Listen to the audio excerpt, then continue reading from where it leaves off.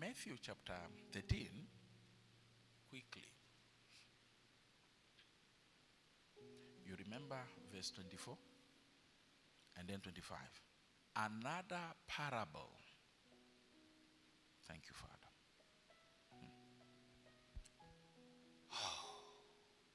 Another parable. He put forth to them, saying, this is what Jesus said. Please read. Please read. The kingdom. Yes.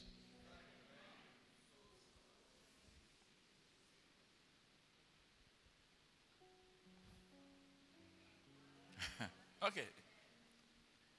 But the kingdom of God is what? Like what? Verse 24. Is like a man who sowed good seed in this field. Verse 25. But, save me, but. Now, the Lord is doing a work in his kingdom, but someone wants to come and oppose. But while men slept,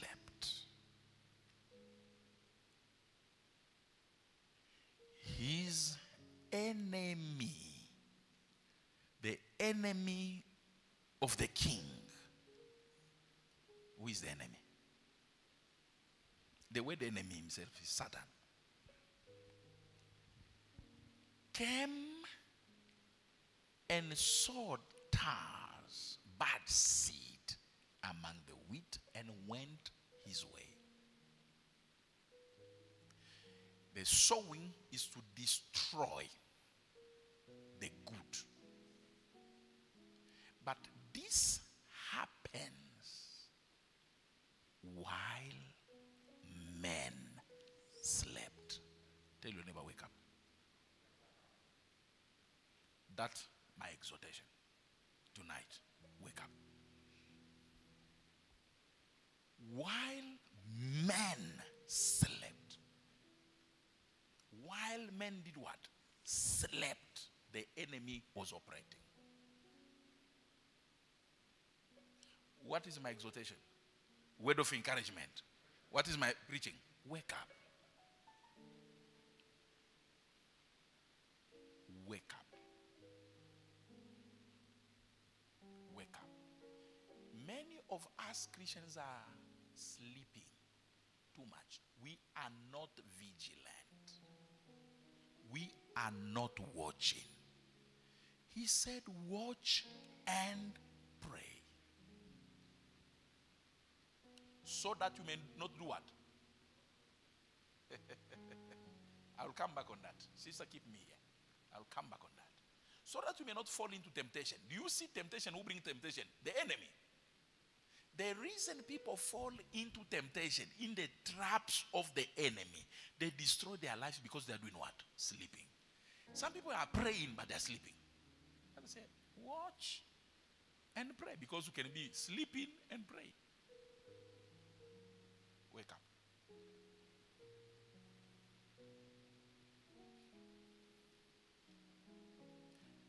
We come to church, we believe God, but many of us, we are doing what? Spiritually in great sleep and slumber. When we are not awake, we give the adversary a platform to operate without resistance. Man slept. He came, he did his work. Nobody opposed him. Nobody stopped him. It was free. And this, the kingdom of God, in the kingdom of God, the enemy comes to operate against children of God. Why? He came while people are sleeping, because it will not work if they are awake. He knew if they are awake, it will not work. While men slept. Turn to your neighbor and say, please wake up. The other one, please wake up. All your neighbor, tell them, please wake up. Please wake up. Listen what God says. I hope you listen. I don't come much giving exhortation. But today I'm giving an exhortation.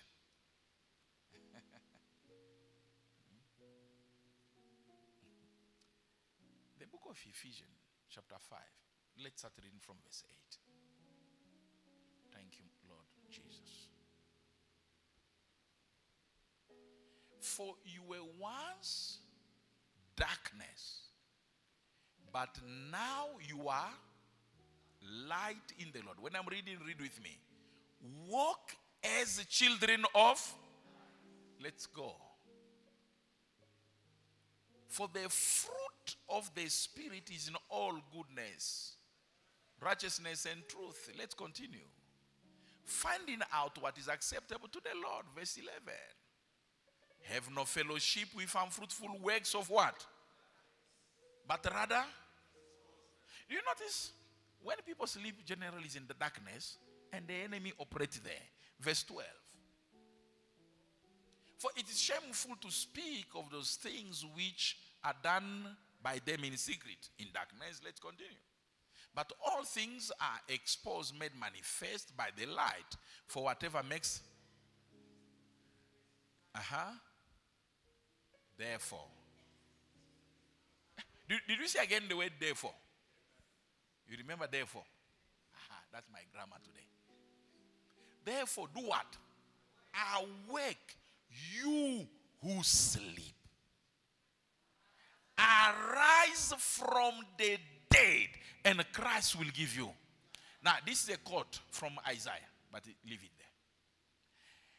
there. Awake, you who sleep. In other words, in the church, people sleep. Probably I should say, in the kingdom of God, we have more people sleeping than the kingdom of darkness. Because they take advantage of darkness. They know darkness is for their advantage. But, brothers and sisters, if you want to win during the day, win during the night. I know I've said a lot there. You cannot come during the day and win if you did not win during the night. You cannot win publicly, people to see and see God, if you did not win where? In a secret. When you are sleeping, you are compared to dead people. Awake, you who sleep. Arise from the dead. People who are spiritually alive, they don't sleep anyhow. Even if you don't take it as a spiritual message, literally, physically. Great men, strong people wake in the night.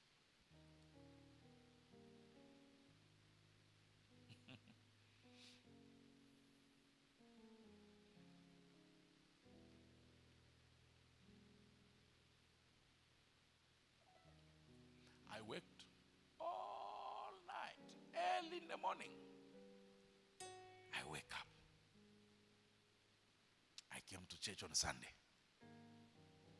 But it's when people now are coming up from sleep, then me I go and sleep.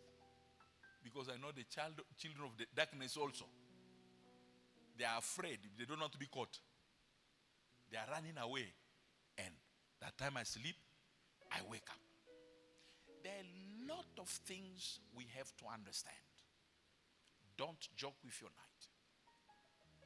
What did I say? No, don't joke with night. Be alert. Don't be a sleeper. Awake. If you are sleeping, Bible says, arise from what? The dead. If you are not vigilant, sleeping, when the enemy is operating, you are compared to the dead. So I'll tell you something.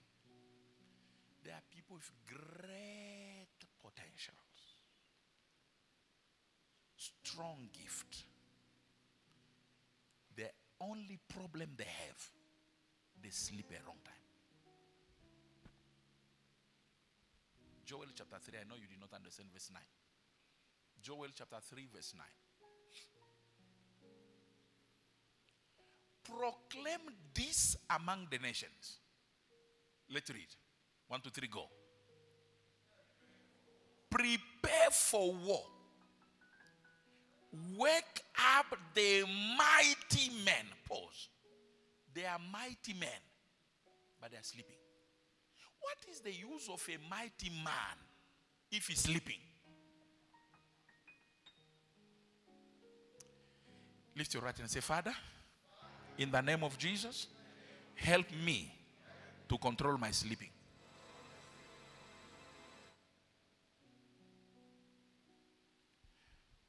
Wake up the mighty men.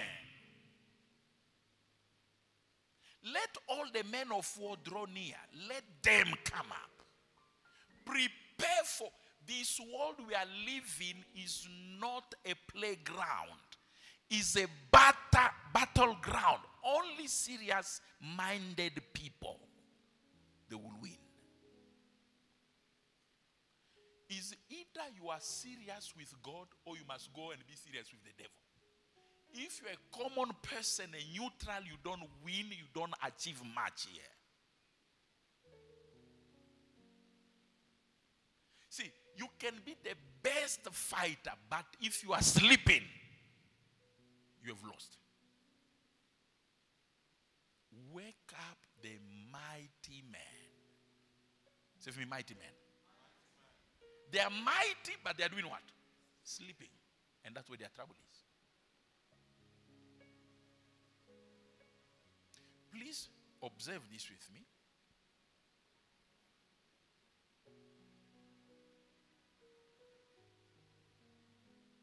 Observe this. Do you remember Apostle Peter? Mighty man. Have you noticed that the problem of Peter was too much sleeping? When Jesus met him, he said, we have toiled all night. Luke chapter 5. We have toiled all night. In other words, when he was in the world, before coming to follow Christ, he used to work hard in the night. See, we have toiled all night. Now, he come to Jesus. He's sleeping, spending his night sleeping. I'll give you an example. And you can see, he's a mighty man with great potential. The devil to have him, he wants him to sleep. I mentioned Matthew chapter 26 here. I say, watch and pray. Why Jesus told him watch and pray? Jesus takes his disciples in Matthew 26 to a place called Gethsemane. When they arrive at Gethsemane, he leaves the 9 there. He takes Peter by name. Peter. Matthew 26. Go down to after verse 40. Yes. He takes Peter by name. And the 2 sons of Zebedee. He collect them. He take them a little bit closer to the place where he was praying, where other apostles were not. Okay. Verse 37. He took with him Peter and those 2 sons, the 2 sons of Zebedee, and began to be sorrowful and deeply distressed. You know, the others were only seeing the glory of Jesus. But because these will be great leaders in church, the pillars, the 3 pillars, Jesus did not just want them to see his glory. He wanted them also to see when he's in pain, when he's distressed, when he's crying. Many of our leaders do not survive in times of battles because all they've seen from us is the glory on the mountain of transfiguration. You remember Peter was there, James and John on the mountain of transfiguration. But he said, they saw how he was glorified before Moses and Elijah. But Jesus said, no, I don't want just you to have the image of glory. You must also have the image of my pain and my distress. If you will survive with me after you have seen my pain, my distress, I tell you, my pain, I remove my shirt, you see my scars, and you are still there, then you are good. You see, many of us preachers and the ministers of God, we only show people our victories. Generally, we don't tell people our pain. Anointing is costly. Anointing is not cheap. It's costly. It's costly. There are things God will take you through. You have scars. You have pain. You have thorns in your flesh. You pray, God does not answer your prayer because He wants you to go through something, to learn something for you to maintain the anointing. But what we show young people is what? They only see the glorious part. Wow. Oh, God is doing great things. If you want to become a really man of God, you want to understand how we survive all these years constantly preaching the same message of holiness and righteousness. It's not the glory part we should show you. We should show you what? The pain. The pain. The distress. Because it's not everybody who survives that part. Because when you see that, the pain, the distress, Jesus is praying on the mountain there in the Garden of Gethsemane, his sweat become blood. Remember, he gave them, they come, same day they came from the table of the Lord, said, this is my blood. But they did not know how the blood comes from him. He took them to a place where they literally see how blood is coming out of him. That's the kind of blood he told them you must drink it. You understand why many people run away from it? When people cannot survive to see distress, pain, and sorrows, they are not ready for the glory. Oh.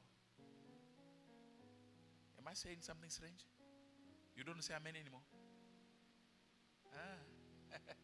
No, maybe one day I should come here and have a service where I talk to you about pain and suffering.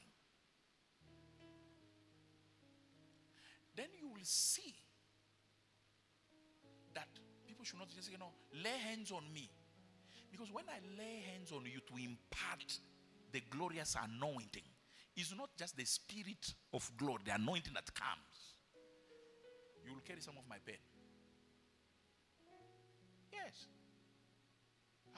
This is why people, we impart power and anointing, they cannot maintain it. Because as soon as a small problem comes and shake them, they are confused. Jesus take them. He said, okay, the other 9, there, they cannot. You, I've taken you to the mountain before. You have seen my glory. Then you can survive this one. Listen this. He takes them there. He began to be sorrowful. Let's read a little bit more. I told you about verse 40. We'll go there.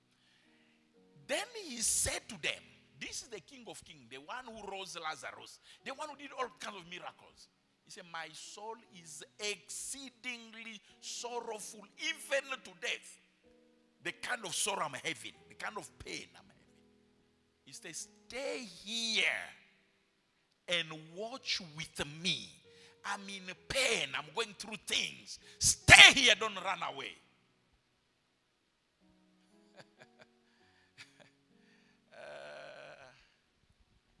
My exhortation is good. My exhortation is very, very good. And you don't say amen anymore.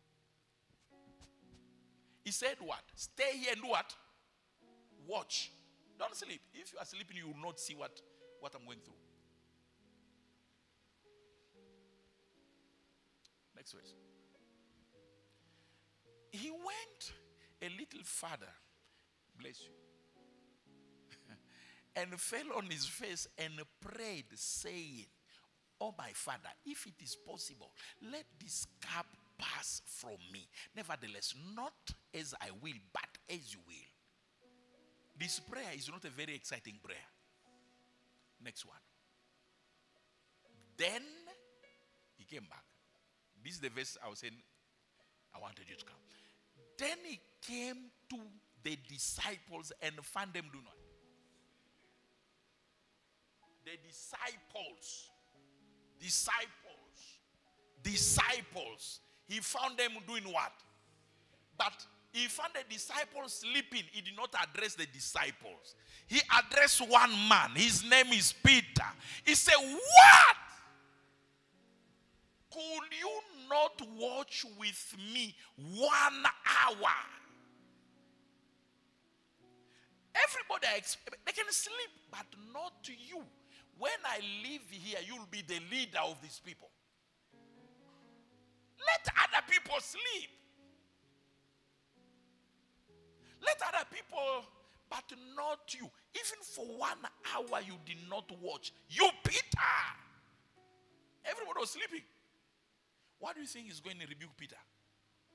He was a mighty man who is sleeping.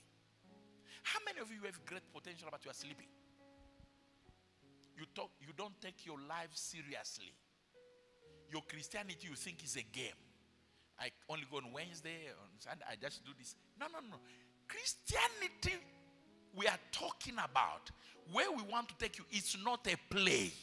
There are glorious things God put in you. For them to manifest, you must be awakened. You must watch and pray. Don't sleep, pray. Peter, don't you know that you have the keys of the kingdom? Peter, don't you know that Satan is not looking for everybody? Satan is claiming you. He wants to sift you. Satan knows how much you carry. Satan can sense your potential. He can feel who you'll become in the future. He wants to destroy you. But if you sleep, he will take advantage. Because while men slept, the enemy came and operated and hindered. While men slept. Do you believe in your own future? Do you believe where you are going? Be careful of sleeping. Pray. Watch and pray. Don't sleep. See Peter. See Peter. What was his problem? Sleeping. Continue. He said, watch and pray, lest you enter into temptation. The spirit indeed is willing, but the flesh is weak. If you pray and you watch, you refuse to sleep, you pray. Peter, Satan will come with temptation. Temptation will not work. Satan will come with attacks. It will not work. The reason they come and feed you in the dream is because spiritually you are not alert.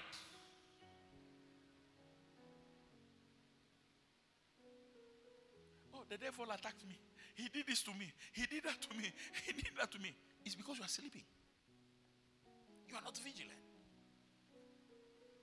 Both physically and spiritually, you don't take your spiritual life seriously.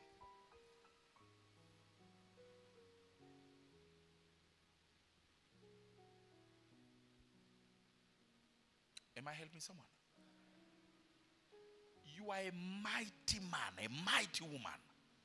What is stopping you from manifesting your greatness, your mightiness, your potential is sleeping. You are relaxing too much. You want too much comfort. Tell your neighbor, awake. Look, same Peter. Luke chapter 9. Is it the story of Matthew chapter 17? You find it in Luke chapter 9. From verse 28. Thank you, Lord Jesus Christ. Now it came to pass about 8 days after these sayings. Jesus did what? Jesus took who? I was asking a question. He took who? He took Peter, John, and James. Peter, the first one. He went up on the mountain to pray. And notice, Bible does not talk to us Peter sleeping other times. He's sleeping when it comes to prayer. Oh my God, I wish you understand this. Peter is sleeping when it comes to what? To prayer.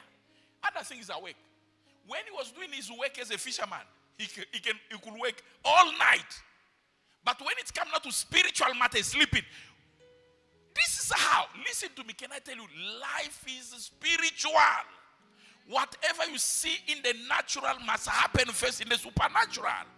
If you don't win in prayer, you cannot win like this in the natural. Don't joke with your prayer. This Wednesday, I'm supposed to talk to you like this on a Sunday night to make you pray. If you notice, as we are turning into February, my insistence is prayer.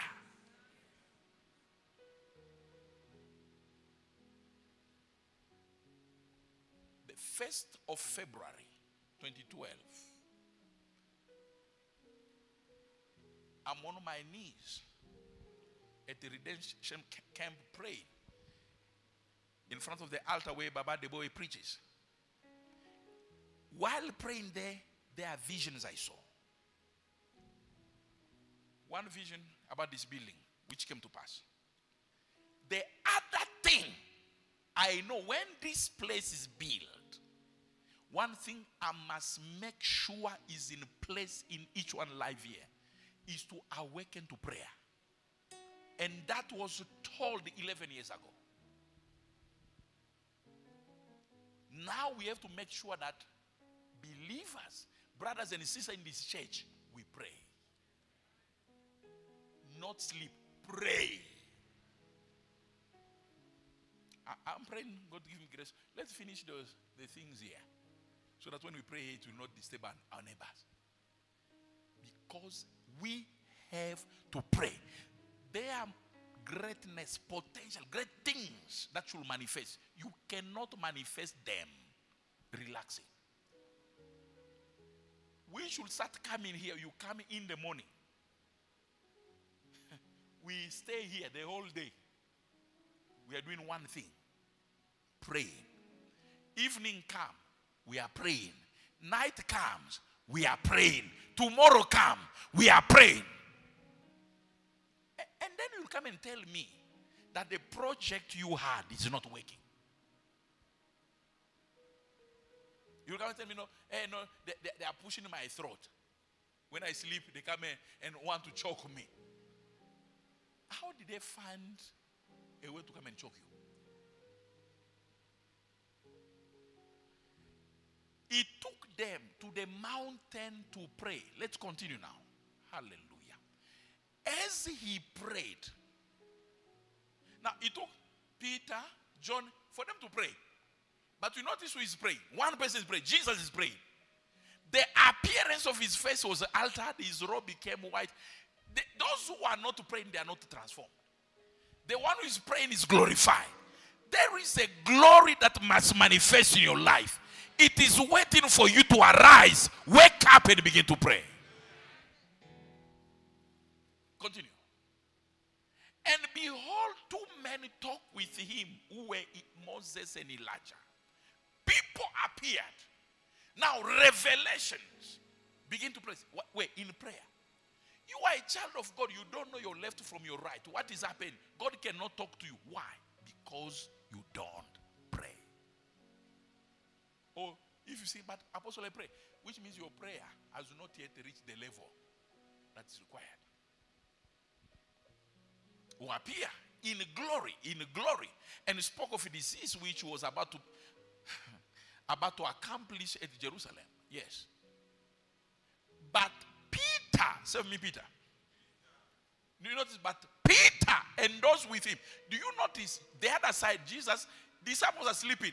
Peter names is mentioned. Here people are sleeping. But John was there, James was there, but the name of one person is mentioned, Peter. But Peter and those with him were heavy with sleep. Please wake up. In the name of Jesus, please wake up. Peter was heavy with sleep. Now, and when they were fully awake, there was a spiritual meeting going on. They were invited to the meeting. They are sleeping. Spiritual things are happening. is there physically, but sleeping. Peter, why were you invited here? The other 9 apostles are left there. The reason you came here is not to sleep here, but to participate in the meeting. Now, he wake up when he's fully awake. What scripture says? No, next verse. Then it happened, as they were parting from him, Peter said, Master, it is good. He started talking nonsense. Out of Moses was here. All the discussions he did not know because he was sleeping. He wake up and said, Moses is here. Now, by the time he is awake, people are going. The meeting is finished. He was in the meeting physically, but absent because of what? Sleeping. If sleeping or comfort or food or anything that makes your life so, it stops you from praying, that thing is an enemy. You did not say amen.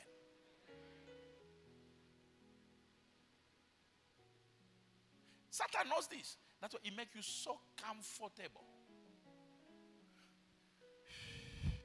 Yeah, it's so hot. Sleep. He said, Master, it's good for us to be here. It's good. Meeting finished. What is the good of being here? And let us make 3 tabernacles, one for you and Moses and Elijah. Bible said, not knowing what he said. Full of sleep. You will pray nonsense. Trouble comes, you will not know what to say to change the situation because you have been sleeping. Next verse. While he was saying this, a cloud came and overshadowed them, and they were fearful as they entered the cloud because he was talking nonsense. Heaven had to come and stop him. So you are talking nonsense. And the voice came out of the cloud saying, this is my beloved son. Hear him. Forget about Moses. Forget about Elijah. Forget about apostle. Forget about prophet. This is Jesus, is my beloved son. Can I hear amen? The great Peter, always sleeping. Acts chapter 12. The Bible says James was arrested by Herod from verse 1.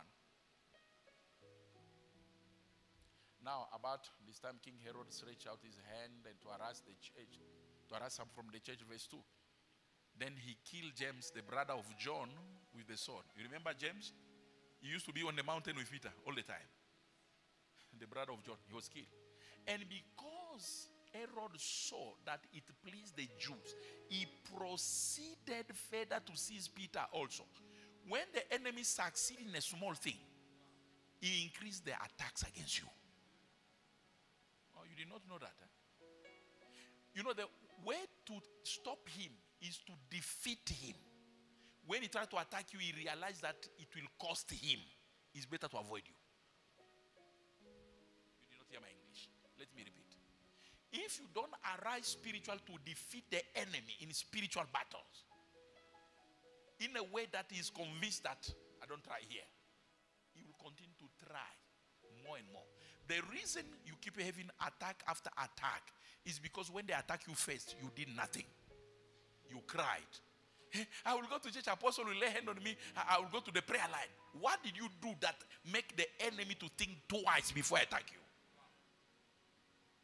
This Christianity of babies, they will lay hands on me. Okay, we'll help you, but when you go there, nobody is in your bedroom to lay hands on you. Now, it was during the days of unleavened bread, the days of Passover. Continue. So now, when he had arrested Peter, he put him in prison and delivered him to 4 squad of soldiers to keep him, intending to bring him before the people after Passover, the same way they brought Jesus for people to shout, crucify him. Next. Peter was therefore kept in prison, but Constant prayer was offered to God for him by the church. Stop. When James was arrested, the church did not pray because the church was also sleeping. The church was also sleeping. When we don't arise to pray, the enemy will start killing people. But when we stand in prayer, no. Now, this time, Peter is your pastor. He's the pastor in the church. One of his assistant pastors collected. And then the church realized, Then they start praying for their senior pastors. Hey, this man, Herod, will be a pastorless. It's like that. The enemy knows. You struck the shepherd, you scatter the sheep. Thank God for those who pray for their pastor. God bless you. What saved Peter? It was not himself. It was the prayer of the church. Can you believers stand and pray for your pastor? Listen to this. When Herod was about to bring him out to go and execute him, that night Peter was sleeping. Don't you see that's the problem? The next day they will take him to go and execute him, but he's sleeping. Peter is always doing what? Peter was sleeping, bound with 2 chains between 2 soldiers. The guards before the door were keeping the prison. He's sleeping. What happened? Now, behold, an angel of the Lord stood by him, yet he's still sleeping. A light shone in the prison. He's still sleeping. When some light comes, you wake up. You say, why is it so bright? And he struck Peter on the side and raised him up. For angel to slap you, for you to wake up. He hit him on the side. Boom! He said, arise quickly. And his chains fell off his hand. If the church did not pray, Peter was dead. What has kept some of you alive is because some people have been praying for you. But you cannot realize, fulfill your destiny with prayerlessness. Relaxing, sleeping, slumbering, it will not help you. Lift your right hand and say, Father, forgive me for oversleeping. Help me to awaken to prayer. Stand on your feet.